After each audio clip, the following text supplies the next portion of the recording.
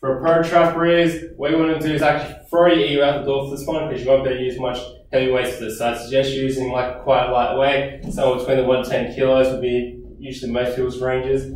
So what you're going to do is lay chest and belly on the bench, eyes down, not lifting up, and then you're going to try and elevate into a Y for shoulder blades, pinch to the top, come back down. So you're just subtly, posteriorly tilting your shoulder blades back. You're not retracting overly. Pinch, come back down, and go again, pinch, come back down.